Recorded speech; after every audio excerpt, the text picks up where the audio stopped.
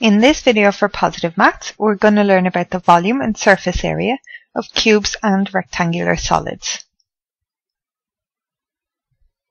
So first, to recap, volume is the amount of space an object occupies.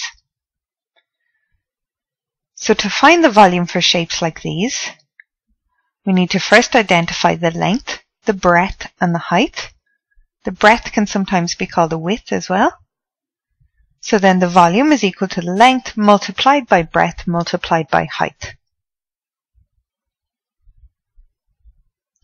And then the surface area. So the surface area is the sum of the areas of the faces of the shape. So basically we're used to finding area of 2D shapes where we have a length and a width. We have 3 dimensions here, so that means we need to find the area of all of the faces of the shape. So again, we need to identify our length, our breadth and our height. So if we take the cube, all of the faces are going to have the same area. So let's say we find the area of this face. To do that, we're going to multiply the length by the height. Now, we have one face here, another at the other side. We have a face at the top and at the bottom, and these 2 sides also. So this side and the side over here. So we have 6 faces altogether. So that means the surface area for a cube is going to be 6 times the length by the height, or 6 times the length by the breadth. Okay, so it doesn't matter which face we necessarily find the area of, it's going to be 6 times the area of that shape. Okay, then if we take the rectangular solid, the same idea, except all faces are not equal. So that means we have to multiply, if we take this side over here, to find the area of that, we need to multiply h by b. So the height by the breadth. Okay, so it's for that side and for the side over here that we can't see. So the surface area for this shape, starting off, is going to be twice the height by the breadth. Okay, then if we take the top side here, so this rectangle, well, that's going to be the length multiplied by the breadth. So again, that's the area for the top and for the bottom side. So that's going to be plus 2 L by B. And then if we take the sides, so the area of the sides is the length by the breadth. So it's for this side and also the side that we can't see. So it's going to be twice the length by the breadth. Sorry, for that last side, it's actually going to be the length multiplied by the height. So it's twice the length by the height.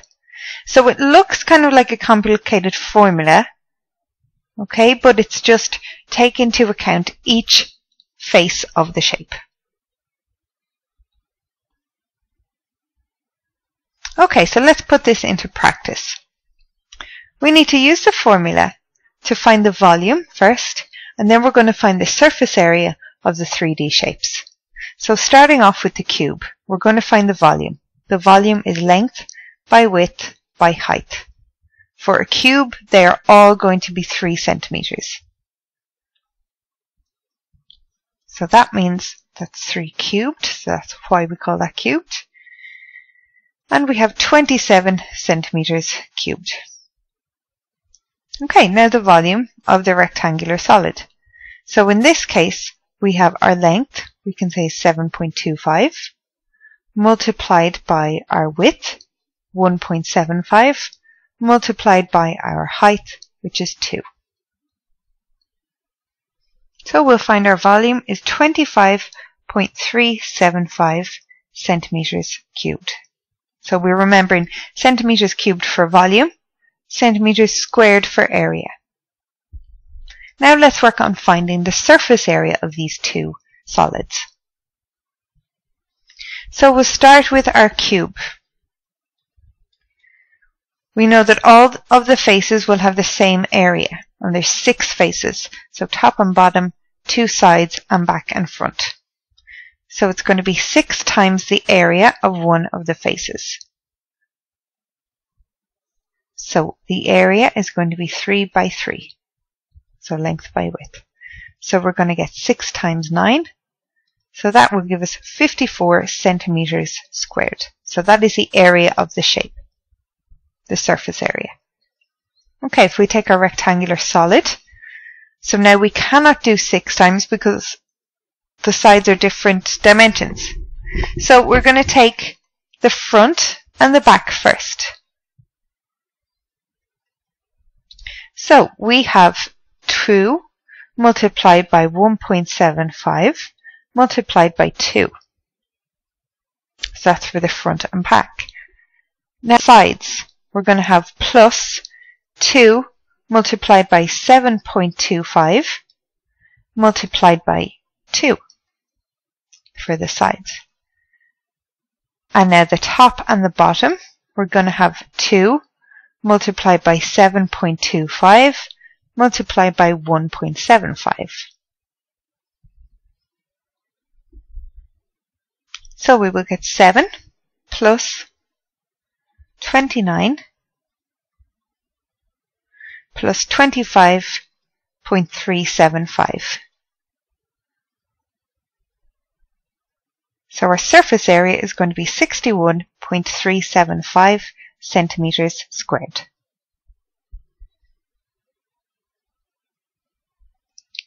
For more information, you can visit www.PositiveMaths.ie. You can email info@PositiveMaths.ie and find us on Facebook and Twitter.